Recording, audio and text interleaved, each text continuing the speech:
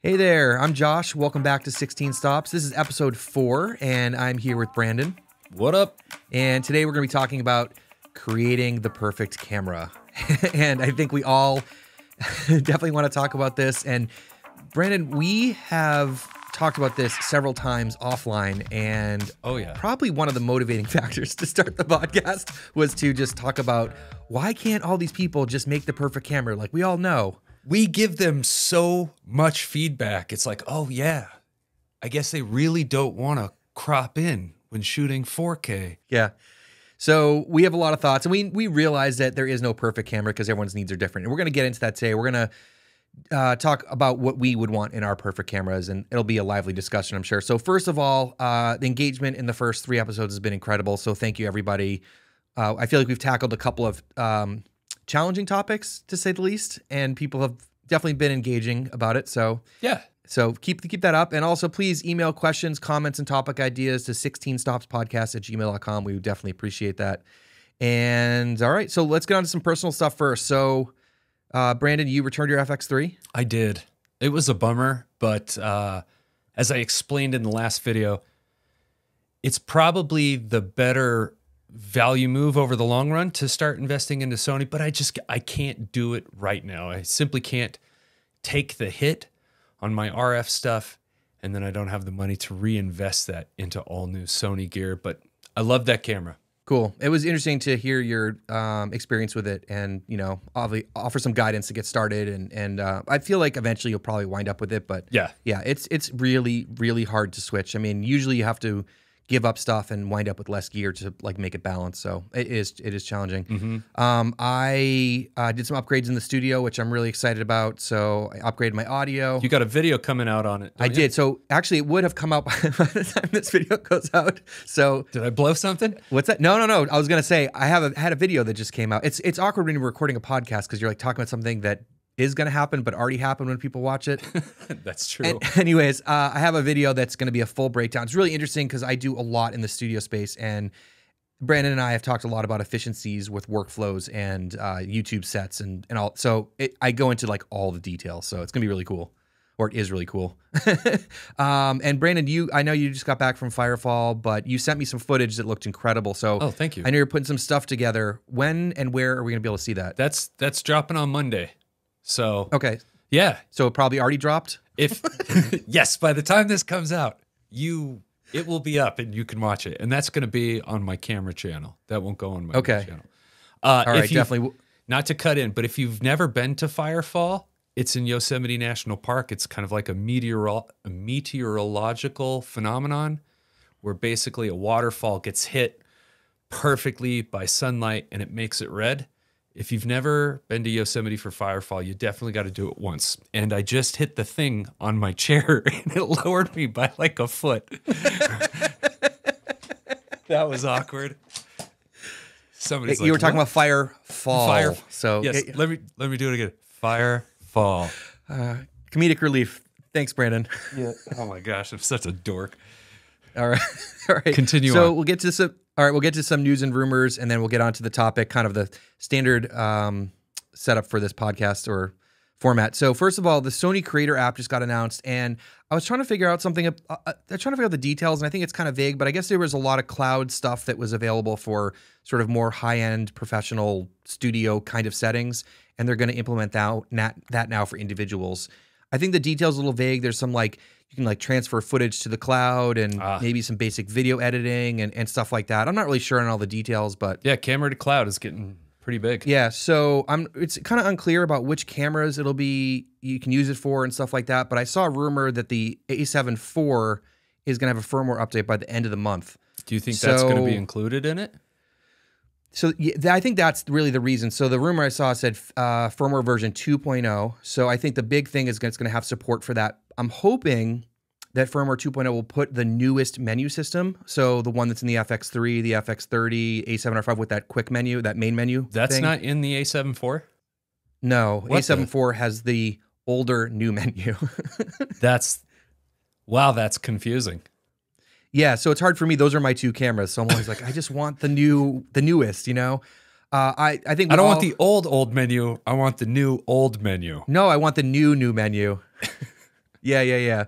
So I don't know what else is going to be in there. I think there's a lot of hopeful things. I have no idea. We'll see. I don't think they could unlock 4K 60 crop. If they did that, man, that would just. I'm assuming it's a hardware thing. They can't do it. Anyways, we'll see what happens. We are sending people to Mars, and we have cars that drive themselves. How can we still have crop issues? Crop 4K I don't know. 60. I'm not an engineer, but it's I don't stupid. know. Canon can do it in a $2,500 camera. Come on. Yeah, they can do it in a $1,500 camera now. Oh, that's right. The R8. That's right. Okay. Suck it, Sony. So I guess this is part of our discussion today about the perfect camera. All right. So we reported on that new ZV style camera from Sony that it was going to be a fixed lens camera. Now the rumors have changed. It's going to be a full frame E-mount camera. What? It sounds like it might be named the ZV E100. I don't think we get any more confusing. But the rumored specs of now are 12 megapixel sensor, 4K 60 and 4K 120 with no crop, no EVF. So essentially like an A7S III or an FX3. Yeah, and hopefully under $3,000. This kind of makes sense to me in terms of like what Sony's done in the past by like just reusing stuff, right? And but I don't get this at all. Like it seems weird. I don't know who's going to be like. Then what makes it different from the A7S III? No EVF, so it's cheaper. So isn't that the A7C Mark II? No, the A7C Mark II is supposed to be the A7 IV inside. Oh, okay. Weird. So now we're getting like 2 tiers of full frame EVF less cameras? Yeah, and what's even weirder is like we have the FX3, the A7S III, and then if this is true, the ZVE 100. That's really hard to say. ZVE 100? ZVE 100? I don't know. Then they'll all be Why don't they call it the ZV1? That's easy. They already have that camera. Well, okay, you know what? I just praise Sony for their designation. I have to take it all back now. All right. So anyways, we'll keep an eye on that. I really don't know what's going on with that, but All right. we'll see. See it when we see it. Sigma announced some Z-mount lenses. So for Nikon, those I didn't even realize they didn't exist, but the standard ones that we talked about last week, the 16, 30, and 56 crop sensor lenses for their Z-mount system. So good to see Sigma put out more lenses. And some other Sigma news, there was an interview that Phototrend did with with Sigma's manager, Tamaki, and he had some really interesting stuff to say about Sigma. I know we've been talking about Sigma a lot lately because they've been, as you said, I think crushing it.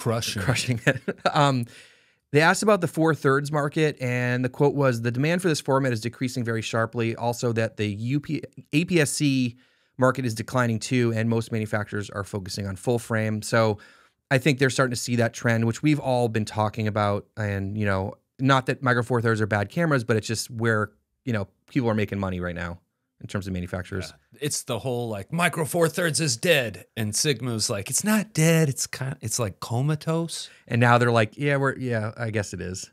There was some talk in there about the new 50 millimeter lens, that it has some new HLA autofocus motor, which I don't remember what that stands for, but instead of the stepping motor. So it's kind of a really high-end motor that's been in some of their bigger lenses, and they're going to try to implement it more in some of their future lenses and have instead of the stepping motor. So that's good for video for sure. Tight. Yeah, nice and tight.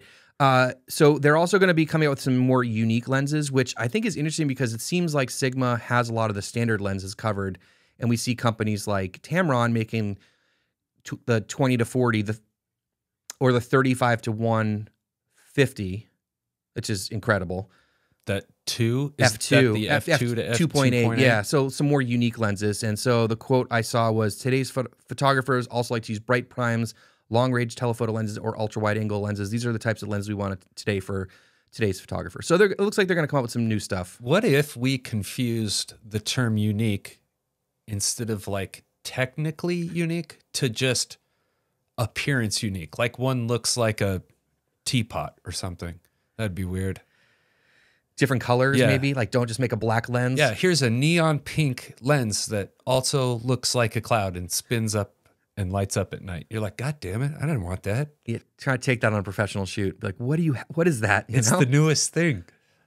Yeah. And the last thing from Sigma, that they're continuing to work on their Foveon sensor, which I don't know a ton about, but it's basically a 3-layer sensor to absorb red, green, and blue at each pixel. So there's a lot of advantages to that. And I think it's still far out for them to be maybe like a year or two, but they're still working on it. And I can't wait to see that if that happens, because the only Sigma sensor I'm aware of is the Sigma FP right? Yeah.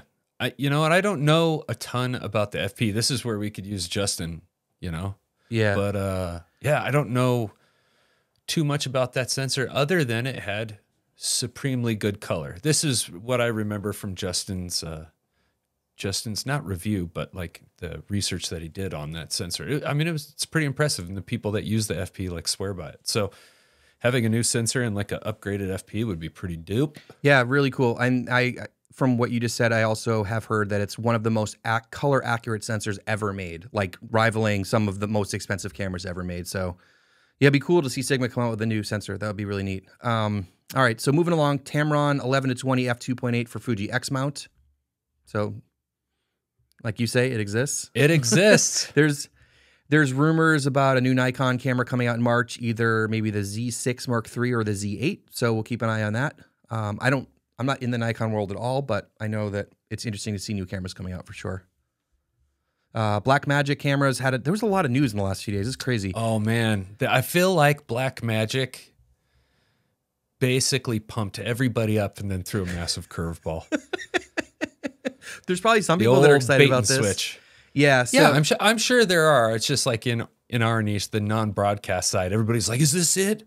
Is this the new Cube Blackmagic Pocket Cinema camera? Oh, the holy grail, the thing that's going to take out all Cube cameras ever made." And they're like, "Here's a broadcast camera." You're like, "God damn it!" Yeah, if you don't know, I mean, most of us were hoping for a new Blackmagic whatever, not studio camera. I think we've been waiting for a few years. They've been taking the 6K and just like morphing it constantly into other stuff, but it doesn't seem like there's a lot of R&D going on, or at least not that we see. So I don't know, Blackmagic. You know, they're just I had the 4K and the 6K Pro, and I love those cameras. They were like so much fun. I mean, the ergonomics blew, and the build quality isn't great, but they really are trying to like push the boundaries of what you get in a camera for the price you're going to pay. So when they do release this new fabled, you know, cinema camera or whatever, I'm pretty stoked. I'm going to be one of those ones that is seriously watching it, and obviously they're crushing it with DaVinci Resolve. Yeah, I had a brief time period with the 6K, and it just wasn't the right camera for me. But they're really cool. And I remember when the 6K came out, it was like 6K for, I don't remember what the price was. It was just like mind blowing. It was like, pretty what? Much 2,500. Yeah, it was like, how is this possible? So whatever they do come out with, it's going to be exciting. So hopefully we're waiting for something good. So just to give a quick recap, they're production cameras. So they have like a big screen on the back. They're made for like actual studio work. They have the 4K Plus and Pro. Those are like the previous versions that they've been out for a while. So those are basically the Pocket 4K in like a studio body. And then they have a G2 or second gen of the 4K. And then they also released a Studio 6K Pro, which I don't think they had a 6K version of that studio camera. Yeah, I think it is just this one. They kind of remind me. Okay. I don't know if you've looked at them. This is going to be weird, but what else is new with me? They look like the guns that Luke Skywalker fires in the Millennium Falcon. Oh, I know what you're talking about. Yeah. That's what it looks like, you know. Don't get all cocky on me, kid. So maybe that's what the target audience is, the people that grew up with Star Wars. Yeah. Okay. Now that I see those, that's all I'm going to think. Thanks, Brandon. All right. So there was also a huge television studio mixer thing, and then the microphone converter, which is a way to hook up audio to all of their other switcher stuff. So a lot of studio stuff. Not for us filmmaker nerds, not very exciting. It's just out of my scope of knowledge. That's all. Yeah. That's okay. Just trying to move things along. Rode came out with a new microphone, the NT1 5th generation. So that is their classic NT1, but there's some really interesting tech in this, and that's why I want to talk about it, is that it's an XLR microphone, and it has USB-C now, which is kind of a common trend, but it does 32-bit float. And also when you hook it up to your computer, you get to use all of the Rode controls that you get like in the Rodecaster Pro with a free app. What? So when you hook it up, you have basically the same interface and all of the effect. I don't know about the effects, but all the processing that you get in the Rodecaster Pro, you'll get that in your computer in a free app. That's impressive. So essentially, you can buy that microphone for like $250. I think that's what it costs. You plug in your computer, you have 32-bit float, and all of the processing you get in a Rodecaster Pro 2. That's incredible. That really is incredible, considering I just bought a Rode Procaster 2. This is news I didn't need to hear from you right now, Josh. You can probably still return it, right, Brandon? I am well within the return window. All right. Well, we'll talk later. All right. So one big juicy topic, which has been out for a while, is the Canon R5 Mark II. And I want to talk about this because we haven't talked about it yet, but also it kind of leads into our discussion. So we'll use this sort of as a segue. So the R5 Mark II started out rumored in, I believe, November. So this rumor's been out for a long time, and everyone's kind of assuming that it's happening, but there's been really no update since. Have you heard anything about it besides that? The only things I've seen is from the Ordinary Filmmaker. And so, yeah, not much. I haven't either. There was like something came out on Canon Rumors, I think a few days ago, that was like, it's coming. We're like, okay, can you give us some more information? You know? Yeah, really the only things I've seen are kind of like the ludicrous specs that this camera is supposed to have. All right, so let's talk about the ludicrous specs. So again, this came out in November, and there's been no updates since. So some of these really remind me of Sony cameras, which makes it sound like a lot of this stuff is not true. So the first one is a 61 megapixel CMOS BSI sensor. So 61 megapixels is a very random number, and to me, it's so not Canon. So it's like, that sounds like the A7R4, A7R5 sensor. Well, doesn't the A7R5 have 61 megapixel? Exactly. Why would they do 61 megapixels? You only need like, I think around 40 megapixels to do 8K. So 61 seems like a number that doesn't make sense to me. Oh, okay. Dual DigicX processor, sure. 30 frames electronic shutter with 12 mechanical. Sounds like the A1. 8-stop IBIS. Again, 8-stop IBIS is in the A7R5. I'm just like, I'm reading these and I'm thinking like, these are all Sony specs that I'm reading. New high resolution mode, similar to pixel shift found on the Sony Fuji. Well, there you go. More Sony specs. Yeah, it doesn't, but doesn't the R6 Mark II do that? Doesn't it have pixel shift? I'm not sure. Okay. Is that a photo thing? Yeah, it's basically where you take a photo and then it shifts it over just like 1 megapixel and takes a photo. So like a 60 megapixel photo would be like 240 megapixels after you're done. All right, so there's supposed to be a 248 times digital teleconverter, which I don't understand how that's different from like clear image zoom or optical zoom or digital zoom. Like, I don't know what that means, but it's probably the same thing. Yeah. You know? Like the R5 has that like crop mode, and I'm sure they're just going to like make it electronic different. Okay. Yeah. Same dual pixel autofocus Well, too. I guess if it's here's the thing though, Josh, like sorry to cut you off. No, it's all if good. it does have 61 megapixels, its ability to kind of like keep cropping in on the sensor and give you like a really high quality output on those little like digital teleconverters, like be pretty probable. So what you're talking about is not a digital teleconverter. That's actually like, it is cropping in on the sensor. A digital. Sorry. Yeah. So this is digital. So I agree, that would be cool if it had 61. In crop mode, it would have something like, I don't know, 25 or 30 megapixels, 25 megapixels. Leica does this too with their M11. Okay. So I think it goes from like 60 to like 34 down to like 17 or whatever for the 3 different crop modes. So maybe you could run a Super 16 or something and still get 4K out of it. That would be amazing. That would be really cool. Get like a 4 times zoom and no loss in, actual resolution. That'd be awesome. So we'll see. Same autofocus from the R3 and the R6 Mark II. That totally makes sense. So more video specs here. We have internal 8K 60 recording and 8K raw video specs to be confirmed. This is believable to me because the R5C has 8K 60. So I expect to see at least that. So that doesn't seem weird to me. Yeah. 4K 30, 60, 120, all with oversampling. I think that needs to happen because the R5 already does 4K 120, but it's line skipped in 60 and 120 frames. So that one seems reasonable. Any opinion about that stuff? No, this is all the stuff that like I don't really think about. That's just like and I don't even understand it for the most part. Like it's just Okay. It doesn't when you're like, oh, it doesn't, it's an IPB instead of all I. I'm like, yeah, I don't care. Okay. Does it make it onto the computer? Does it look good? Okay, cool. Sign me up. All right. Well, that's why we're a good combo. Full HD, 240p video recording, focus breathing correction, new overheating prevention. None of this seems weird to me. Dual CF Express Type B card slot. I think that needs to happen. I think they need to have 2 of the same card in there. Do you agree with that? That would be rad. Yeah. And the reason for that, if you don't know, is that like right now the R5 and the R5C, you have a CF Express Type B and an SD, so you can't do the same recording on both cards. because the SD is not fast enough to do some of the higher stuff. So dual recording, standard HDMI port. There'll be riots. Really? About time? Oh my gosh, I can't wait till it comes out and has micro HDMI and then like it explodes. I'm just gonna have a video of me staring at the camera for like 10 minutes. Like, just why? You just staring at it like why? Like when a dog pees on your floor, you're like, what? Why? Why did you do that? so we'll see. Dual USB-C ports. Okay. Never underestimate Canon, Josh. So the next one is interesting. 9.44 million .EVF. You know what else has a 9.44 million .EVF? I believe you're gonna say a Sony. Yeah, the A7S III, the A7R5, the A1. I think those all have that same EVF. New design of the vari-angle LCD. So A7R5. Anyways, Maybe all this stuff was like already made and it was completely different, and then the A7R5 came out and they're like, crap. All right, back to the redesign everything.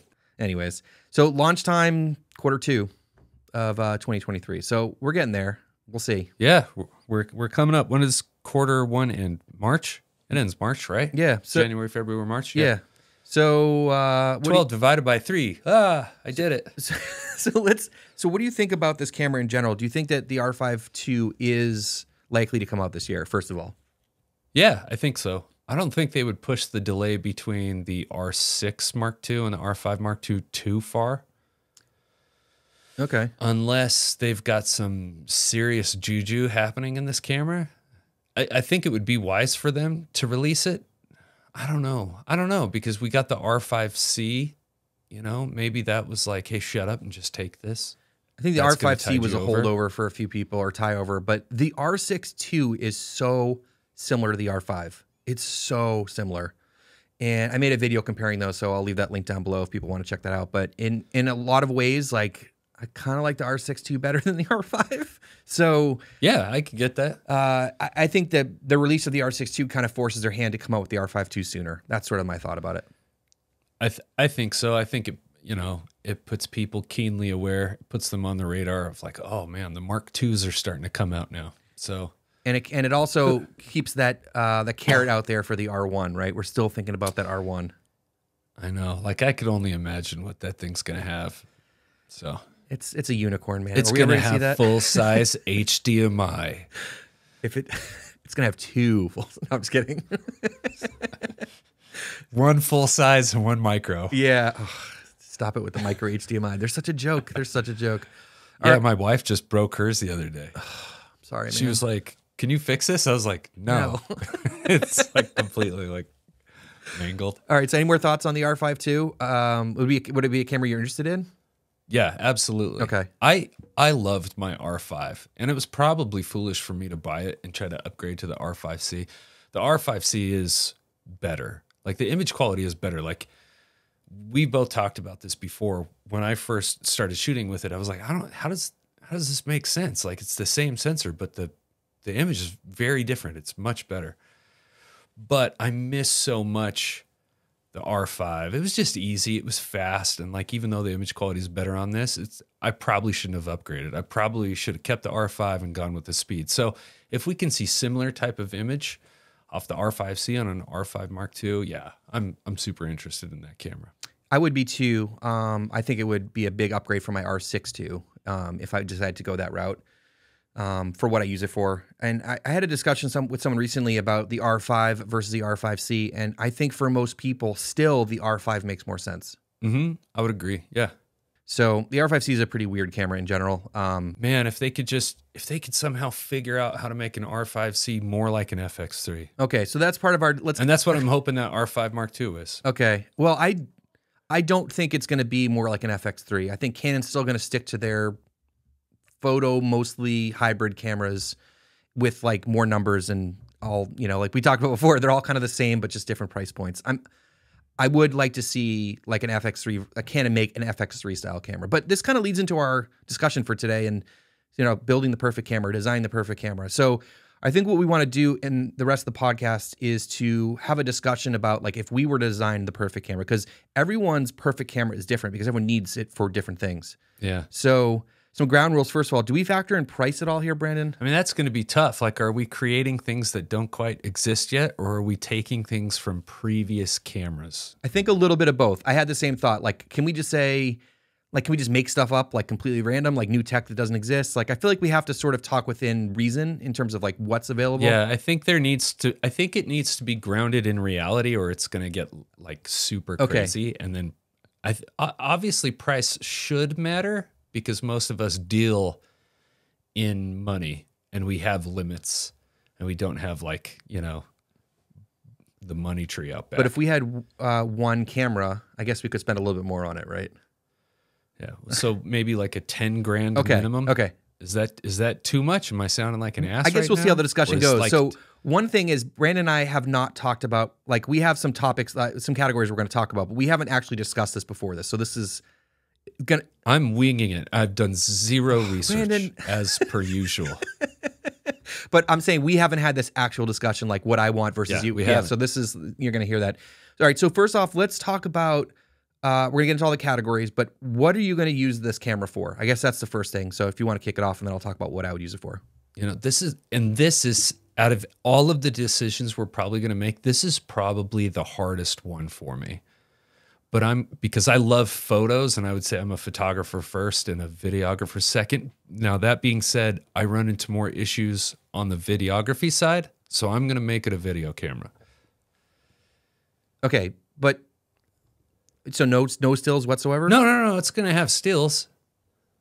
I'm Okay, just but what saying are you I'm not gonna going to use the put camera for. I want to hear about your use case. Yeah, use case would be like 80% video, 20% photo, et cetera, et cetera. Okay, so like YouTube, client work, like what kind of stuff are you shooting with it? That's what I'm curious about. I guess most of the stuff that I'm doing right now, what I'm looking for are just a few things that make my workflow easier. But yeah, it's mostly just content. And if I could, it still needs to be high quality enough that I can do client work and like spec ads.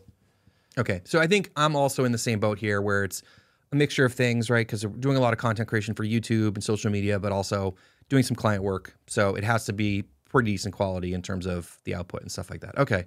Just want to like give a baseline here, and we're not like, oh, we're trying to rig this up with multi, camera angles for big shoots, and like I'm not shooting, a feature film.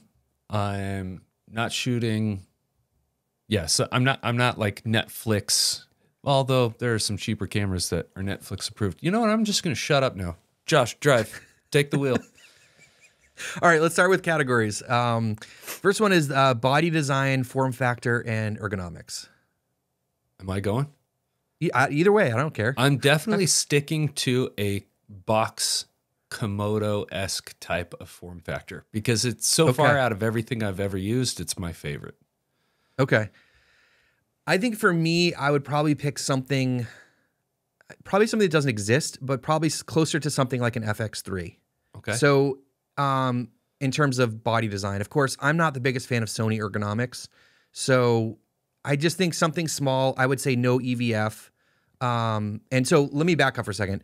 Because you're not doing any photos, huh? I don't really do any photos. And for me, it was hard for me to decide on what I'd use the camera for, because there is like, this would be for like 80 to 90% of what I do now. You can't have one camera that does everything. Like, this is really, really hard. So for me, the one point I need an EVF for is when I'm doing wildlife stuff. But that is like such a small portion of what I do. So I'm just going to leave that out of the discussion for me. Gotcha. Okay.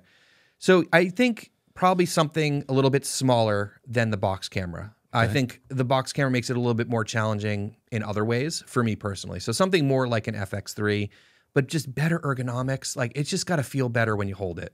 Just like a mini R5. Like, you take an R5 and you shrink it down by like 20%. An R3, you mean? Well, I mean, R3s are great. I'm just saying, because the R5 is similar to the FX3, but it's bigger. So you can shrink it down. Because the R5 ergos are fantastic. They're not like R3, but. Yeah. So something pretty small. I think for me, what I'm going to ask for, and you'll hear all my things that I want to put in this camera, it's not going to be as small as an FX3. Yeah. So maybe like a very small box camera, but I'd like to have a grip on it. I don't want to have to add handles and stuff, if that makes sense. See, and for me, are we there yet? Are we still, are handles part of the ergos? Well, if you got a box camera, you're going to add stuff onto it, right? Yeah. So what I want from my box camera, like on the Komodo, on the very tip top, there are like pins that can essentially be used to operate run stop. I would love those pins on the sides that would operate different things. So I want handles that connect directly to it, that can rotate, that do run stop, but that can also pull focus. That would be sick. So if you had like those a Ronin pins, 4D? yeah, if you had those pins that could, transfer power and communicate and give you like better ergos, sign me up. That would be so dope.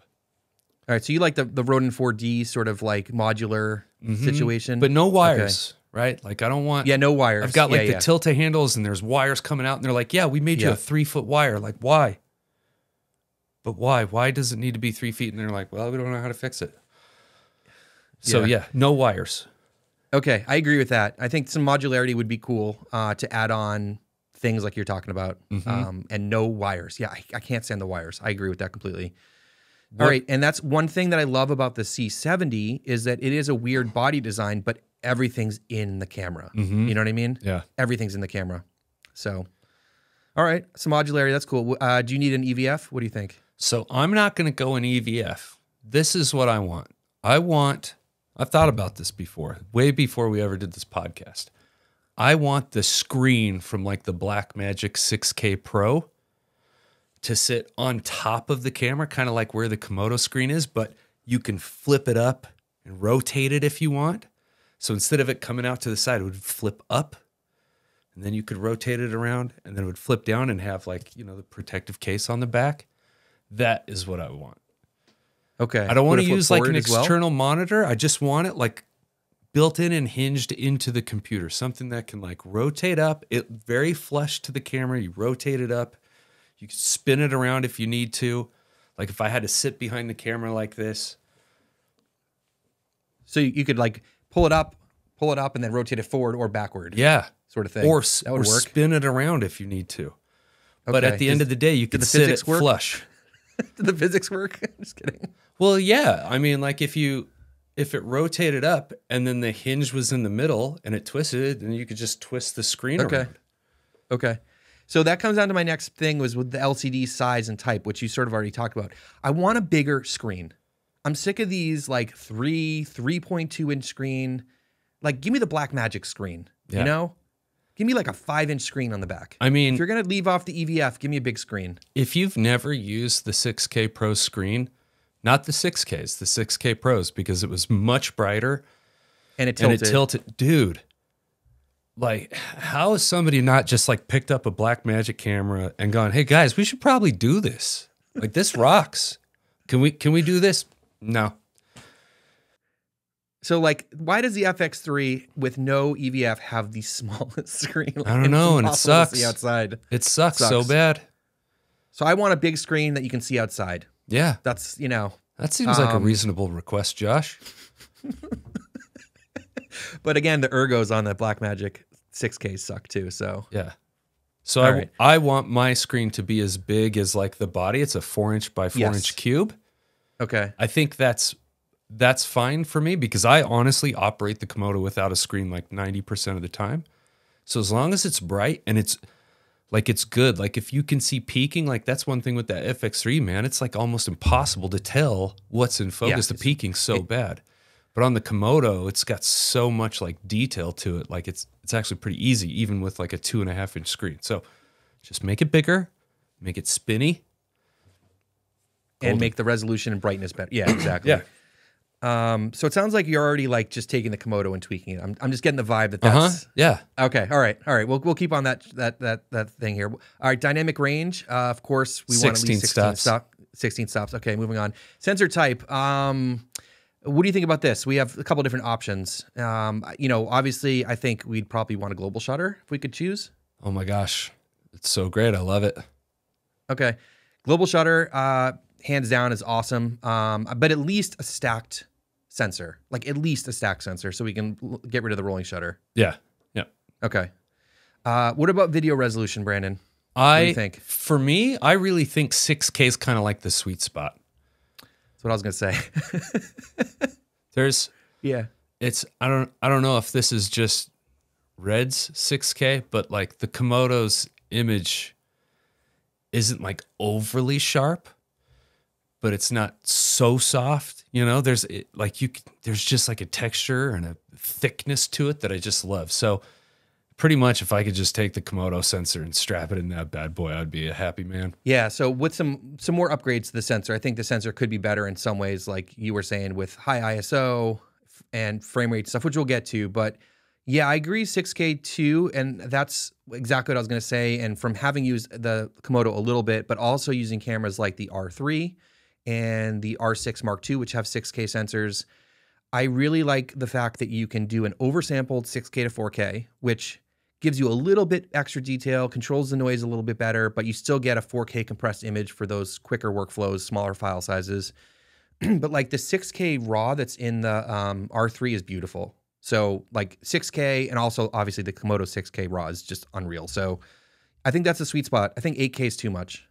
Yeah, I don't know if this is possible, but if we could make a full frame Komodo sensor, I would put basically the same size that's in the Raptor, the VistaVision, but make it a global shutter. And that would be so sick. I just forgot to mention, yeah, full frame. I think we'd both agree we'd like full frame. Yeah, if I could. Or medium format. God, let's do it. Okay, we're trying to keep this under 10 grand though, right? Oh, yeah. I'm done. All right. Done, But yeah, a full frame 6K sensor. I feel like I'm on a agreement with that. And I would like to see a RAW option and an oversampled compressed option. Like a ProRes? Like it shoots ProRes too? No, it shoots like, all eye or IPB with an oversample. Oh, you know what I mean? Like most of us are using daily. So what about megapixels for stills? So if we're talking a 6K sensor, you're probably going to get like 24 megapixels or something like that. Would that be enough for you? And that's, yes. Okay. In this particular camera, yes. Okay. So what a lot of people don't realize is that when you see the megapixels for stills, that's using the whole sensor. That's the 3x2 full sensor. And then you crop down, not the Komodo, obviously, because that's the straight up video camera, but the hybrid cameras. So that megapixel number, they crop off the top and the bottom, and then they use that for the video. So it's a little bit confusing when you look at these numbers, but I'm just wondering if 24-ish megapixels would be fine for you, but you said yes. Yeah. Hey, that actually brings up like a good point. It would be sick if, yes, it's the Komodo sensor, but is there any way we can make it a little bit taller? That would be great. Yeah, I think we need a 3x2. Open gate options. Yeah, that's on my list of things to talk about here. So 3x2, I think would be good for photos, but also for open gate. I think having the flexibility to shoot in all different ratios would be great. So UHD, DCI, open gate. Especially if you're shooting, like content. If you got to shoot content, it's just so nice if I can like shoot it horizontally, but then because it's taller, I can kind of come in for the vertical stuff and not have to zoom in hella far. Yeah, open gate's really cool. I don't know why. Yeah. I guess things have to be faster because you're pulling more data per frame for video. So things have to be bumped up for that. But there's already camera companies that are doing it, so I'd like to see more of that. I'd love to be able to read out the full sensor. I mean, this is our wish list. Yep. We can do whatever the hell we want. So other than megapixels for stills, any other do you need like higher frame rates, anything like that for photography? No, I would like 2 separate menus, kind of like in the R5C. If I could get a photo menu for the workflow side and then, my cinema menu for the cinema side, that would be dope. I would like that. Yes, that would be cool. That's one thing I've talked about over and over again about the R5Cs. I love how it has the cinema operating system. So what about menus in general? My thought was I want the Blackmagic menus. Yeah. They're so easy. It's so good. Yeah, you're just like, I want this, I want this, I want this. Yeah. Okay. Just a big old touch screen. You're just like tap, tap, tap. Yeah. But it would be good to have a separate photo video thing, because I know for me it's frustrating. I'm sure for you too. Like we're using these hybrid cameras and they're photo cameras, and so the video stuff is like kind of the same but not different enough to really be a video camera. Yeah, the R5C is pretty special in that sense, and I hope that is a trend that goes forward. Like I would love to see the FX3 have that option as well. You know what I mean? The FX3 Mark II, man. Maybe it'll have it. Maybe somebody at Sony will watch that. And they'll be like, "Kore wa sugoi desu ne." So yeah, I have thoughts about the FX3 Mark II if that ever does come out. So Okay. all right, let's see what else we have. Holding out for a hero. Codecs and stuff. I know we already talked about that. You'd probably like our true raw codec, like an R3D type codec, right? R3D, man. Okay. And if you haven't used that before, a lot of the raw codecs that you see in the other cameras aren't really raw. Like you can't go in and change the ISO or the white balance after the fact, like you can in the red cameras. So real raw. would be R3D good. is just the best. B-RAW is awesome. This isn't a knock on other RAWs. Well, Josh isn't being like, all the others are ass. They're pretty good. Well, the Canon RAW But is not the R3D same is as amazing. R3D or B RAW. No, it's not. And the Canon RAW, if you're using Final Cut Pro at least, isn't that great. Like it doesn't do anything for you. You can't change any of the parameters. But B-RAW's probably, I would say, the next best. But Yeah. R3D so far is the best RAW codec, I think. I don't. Okay, now this is me not using RE RAW. I've never used RE either. Yeah, obviously.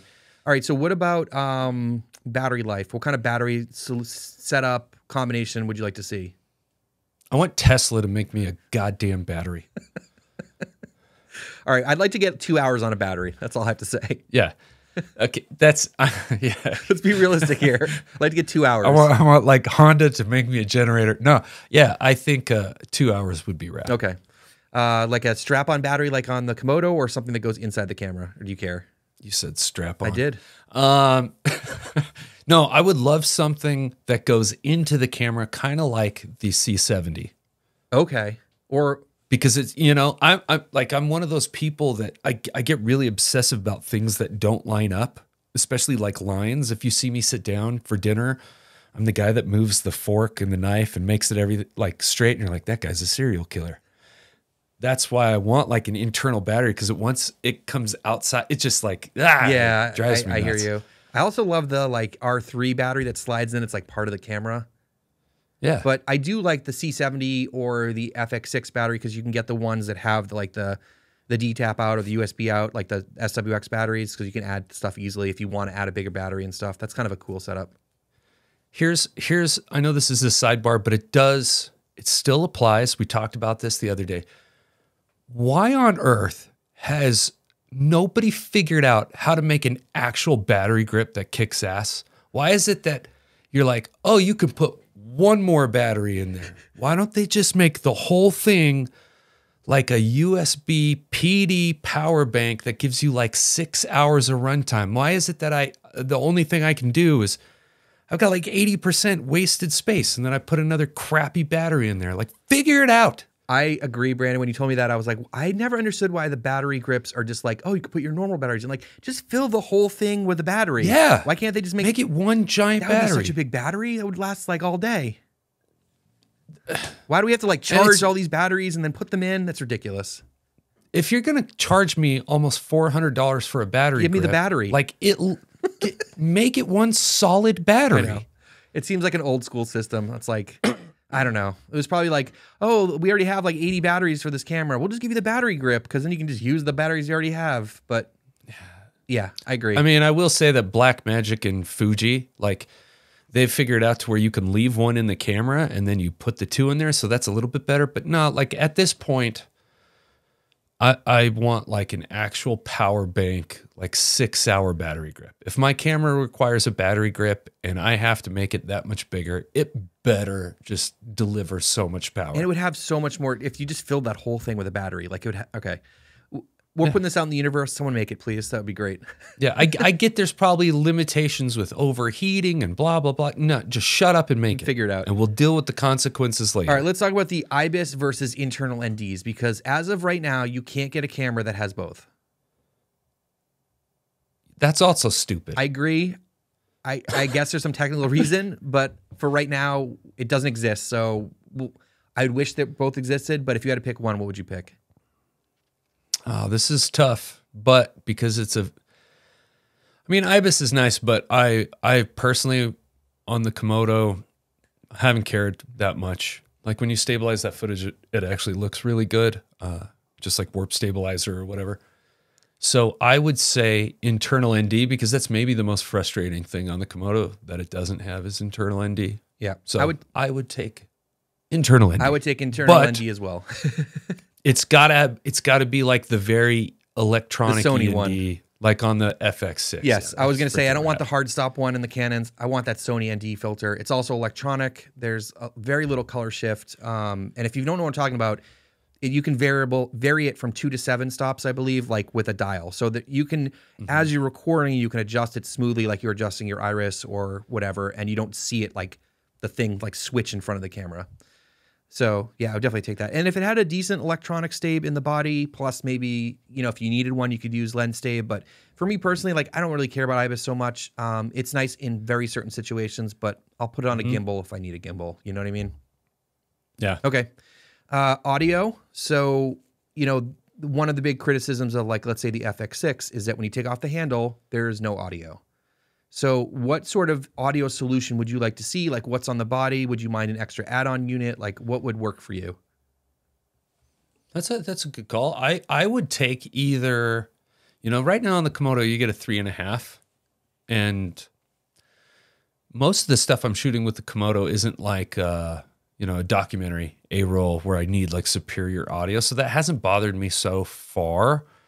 But man, would it be awesome if we got like the preamps out of the C70 and like some mini XLRs. So if I got to keep the size down, Okay.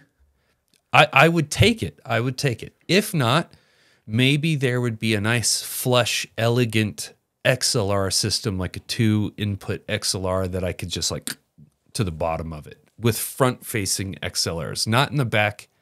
In the back, you're like always whacking them. They're always getting in the way. So I want them to come out of the front. Okay.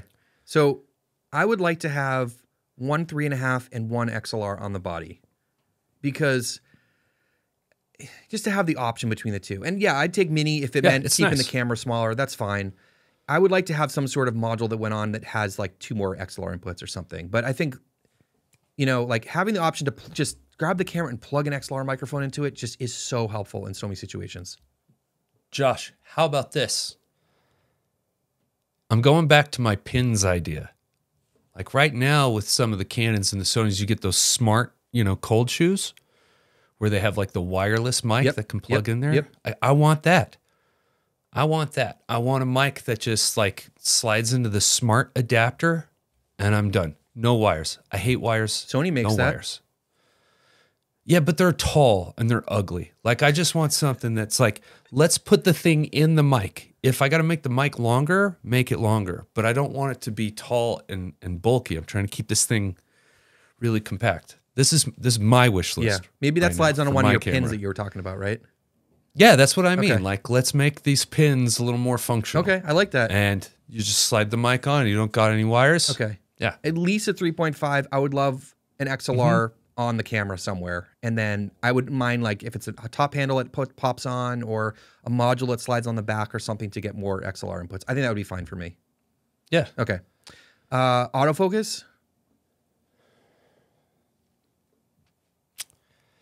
It would be nice to have wish list here, Brandon. You can. Yeah. Okay. Yeah. Wish list. Yeah. I would totally take Sony's autofocus. Here's the thing. I would take Sony's autofocus. I'm going to make a compromise, and I can hear my dog trying to get into the studio. Henry, go away. You sound like the dude from The Shining right now. If I could have Sony's autofocus in photo, and as a compromise, I would take no autofocus in video. You don't have to compromise. We're talking about the perfect camera here, Brandon. Okay, well then I want Sony's autofocus and everything. Just give it to me. Give me Sony's autofocus. I agree. I've used all the systems now, and Sony definitely has the stickiest autofocus. It just kind of knows, other than wildlife videography, for whatever reason, the Canon system, it's not that good. The Canon system is better. That's the only thing. But again, this is my 90% use camera, so I'll take Sony's autofocus. Yeah. Okay. Let's talk about lens mount. If you had to pick a lens mount that exists already, what would you put on the camera? Man, it's tough because like the Sony E mount, their ecosystem is massive. We've talked about this so many times, Really hard, man. I would have to say that, but Oh man, I don't know. I don't know. I I almost want to, I know like people are going to flip their lids. I almost want to say EF. Well, if you have RF, you can But adapt it, right? yeah, but then RF is like, oh, I get stuck, but you can have RF to PL. I don't know. I can't answer this one at this time, Josh. I'm sorry. Okay. I'll have to answer. I would take E just because there's so many other options out there. I'm mostly video focused. I love the RF lenses, but for video, the E mount lenses are just smoother in terms of the way they focus, and there's more options and they're smaller and all that stuff. So, Okay, I will go with that then, Okay. too. You've convinced Okay. me. You sold me. but again, it's like what comes out from Canon the next couple years. There's a big question mark there. Yeah, who knows? Yeah. And E, Yeah. you can adapt. It's funny because I also... No, go you ahead. can adapt lenses. Like you can put EF lenses on E mount. You can, you can do a lot of adapting as well. Can you adapt PL to E? You should be able to, right? I don't know. You're asking the wrong person. Sorry. Sorry, Josh. You need a smarter co-host is what you need. I'm supposed to know that answer. Is anybody out there Yeah. that wants this job? You do have to edit all the videos. Brandon, you can't give it up yet, But man. I know we're only 4 episodes All in. right. HDMI, SDI, of course, at least a full-size HDMI. Yeah. Do you care about Is there something smaller than micro HDMI? Do you care about SDI?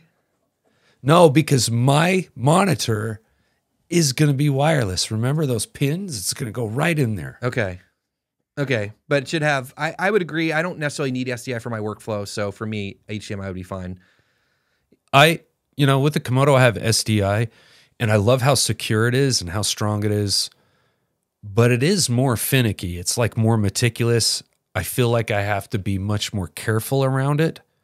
Whereas like full-size HDMIs, it's not that it's more robust or it's like better. It's certainly not better, but it just feels easier to navigate. But I'm going to go wireless because I have super smart pins. Trademark. Okay. Well, it technically would be wired just without, like it would plug in. It's not like Bluetooth or Wi-Fi or whatever, right? It would be connecting like through that pin, right? Yeah. So here's the thing, though. Those pins on the Komodo are flush. Remember that? There's like not actual pins that you would break off. Right. That's what's so ingenious about it, Josh. Okay. But right now, like if you hook up a monitor, you can do that with Wi-Fi, right, on the Komodo. So, but what I'm talking about is Yeah, but Like, you got latency. And right. That's what I'm stuff. saying. It's got to connect through those electronic pins.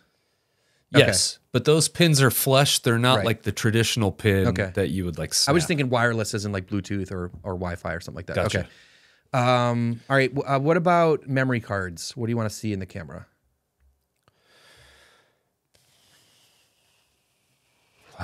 Let's see, a floppy disk. Okay. Yeah. No, the CF Express Type Bs would be rad. If we could get 2 of those, plop those in there. Yep. I agree. That's kind of the best card I feel like right now in terms of like what you can get for the price. They're super fast and durable. I would take CF Express Type B as well. Yeah. We talked about the menu system already. What about monitoring tools? I know you talked about the actual monitor, but like, what kind of monitoring I tools hear would ya. you want to see in the operating system? False color, histogram, waveform, and then geoscope. Okay, is that the goalpost? No, the Komodo monitoring is awesome. So that is the goalpost. Like you have. Why did my computer just turn on? That was so weird. Sorry. So they've got like red, green, and blue channel for both your highlights and your shadows, and it's super easy to tell whether or not you're clipping one of those. And I love that. It makes exposing very fast. But geoscope is just like you can assign different stops, like a numbered value. So when you turn that on, you can see like exactly, is it stops or is it IRE range? I can't remember, but it's really easy to go, where are my highlights exactly? And you can assign a color to it. Where's my middle gray? Assign that a color. So it's like really cool how you can dial that in. Okay, so any other features? I agree with you. Of course, false color waveform. And we didn't mention this before, but shutter angle is like a no-brainer. Can we please get that in there? What other features or anything else that we leave off that sort of you'd really like to see in your perfect camera? I'm trying to think if there's anything out there. You know what? I would really like the Ronin 4D's like focus pulling map. Okay, yeah, How that LiDAR thing. instead of like focus, yeah, I think LiDAR's pretty badass. And then instead of it's just like focus peaking, you actually get like a 3D map. And so you can see like the front of somebody and it's like really quick to like hit that mark. I think that would be pretty badass. Okay, so instead of just focus peaking, you have that crazy LiDAR system. Have you ever used that? I haven't gotten to play with that. I have not. They have it at my camera store. I don't think they like me though. I don't think they would let me play with it. Yeah, let them know you're a podcast host. Maybe, I'm just kidding. I don't think that's going to go over well. Okay, so it sounds like you want a more user-friendly Komodo. Yes. Okay, with Jared? more Yes. with more modularity and some autofocus and some of that stuff. For me, like, I think I'm kind of taking a little bit from the FX3, a little bit from the Komodo, a little bit from Canon. I'm trying to like piece together this Frankenstein camera. Yeah, it's definitely like, hey, what's your favorite camera? All right, let's make it a little bit better. And then you're like, dude, I'd be happy with that. Okay. I'm sure they're like, it's what I want to know is what the people watching, what their like ultimate camera would be. So if they want to like build it down in the comments, that would be cool. They're like, oh, I want the GFX 100S, or I want a red helium, but I want it to do this. Yeah, and I would definitely like to see some more video features on the medium format cameras, because as of right now, maybe the technology is not fast enough. I'm really sure. What if you had a medium format camera like the GFX 100S, but it was like a stacked sensor, like a BSI stacked sensor? That way it takes care of like the autofocus speed and all that. Yeah, I mean, how expensive would that be? Good You know what I mean? Yeah. I don't know. If Fuji did it, it'd probably be like 10 grand. How bad do you think those people feel that bought the GFX 100 and then like 1 year later, they're like, you can have a better camera for half the cost almost? I feel like if you have a camera like that, you're shooting for like IMAX theaters or something, right? Like, I don't know. I mean, why not? All right. Well, it sounds like we're pretty close. Like all the stuff's out there, and Brandon and I are like theorizing about what would make us a perfect camera. But there are more cameras rumored to come out this year, so we're excited to see all those. And maybe we can dive into some of the brands specifically and what they could improve or what they're doing well in future episodes. If you're interested in hearing those sort of breakdowns, let us know in the comments below. I'll be happy to talk about each brand in particular or whatever. So, all right, Brandon, any other thoughts to wrap us up here? Please stay involved. We love the comments. Continue to comment. If you can, though, I would love to see some of your faces via a video question or suggestion. So make sure you send those to 16stopspodcast@gmail.com. Absolutely. Videos are great. We're making video. We'd love to include you in our video. So yeah, somebody's got to be first. So, I mean, I don't want to send this to my mom and be like, hey, Mom, can you help me out? I would love to have one of you guys do it. But yeah, thanks for the support, everybody. Yeah, the support's been awesome. We've been having a blast, and I don't think we have any inkling of slowing down at the time being. So we're having a blast doing this. So we'll see you guys next week. Thanks so much. Peace. Nice work, Josh.